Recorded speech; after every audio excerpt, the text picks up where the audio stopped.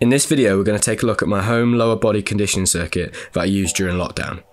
A few of these exercises are gymnastics specific, but many of them have been adapted from traditional strength training to support my gymnastics goals.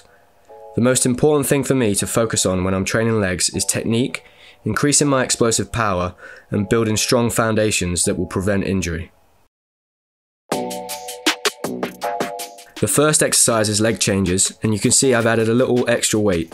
I'm really trying to go through the full range of movement and keep my feet, knees and hips aligned. The most important part for me is the final push through my calf at the top of each leg change. I'm aiming for between 20 and 30 repetitions on each side. Double leg rebound jumps holding a 5 kilo weight. Now this was potentially the most specific exercise I'd throughout the lockdown. The idea was to try and load my back and replicate tumbling on the floor apparatus. Since returning to the gym, my back has been a little sore, so whether or not this concept has worked, I guess time will tell. Regardless, it's great for working on your explosive power. Box jumps are a great way to work on your ability to produce force at speed. You'll see that I don't swing my arms, which makes sure I use the correct muscles and not the momentum of the arm swing to jump. I'm focusing on form and making sure that my knees are aligned when I land. I've been doing sets of 10 reps on this one throughout the lockdown. Calf raises have been a really important skill for me following a series of ankle injuries in recent years. I have added some weight and aim for 10 reps in the straight leg position and 5 in that bent knee position. Always trying to work through the full range of movement on this one.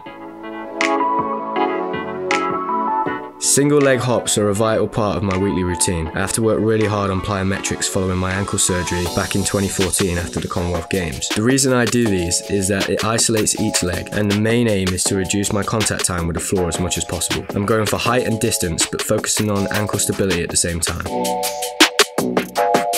Single leg supported squats are a tough exercise. I don't think they got any easier during the lockdown. I'm making sure I'm using the correct lower body muscles and not my back when doing this one. I struggle with ankle range, so sometimes I have to lift my heel off the floor for both these and pistol squats. Reps wise, I'm looking for around 15 on each side. I've never spent too much time skipping before, but I'm really impressed with how helpful it's been for me. It gives me another opportunity to load my back and replicate that gymnastics tumbling. Great for cardio and also working on my breath control, which is very important during a 70-second routine on the apparatus. The only downside to skipping for me has been the impact on my calf muscles and tightness. Definitely an exercise I'll continue to use now I'm back in the gym. I did sets of up to 3 minutes throughout the whole of the lockdown. Hill sprinting is something I've tried for the first time during lockdown. I fractured both of my ankles in December after a bad landing from a trampoline. Initially, I wasn't able to run on the flat ground as I didn't have the range yet in my ankles.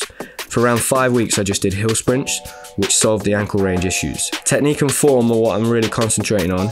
My target was always to aim for a set of 5 sprints and keep my speed consistent. Hopefully this work will pay off once I'm back in the gym and I'm training on the vault again.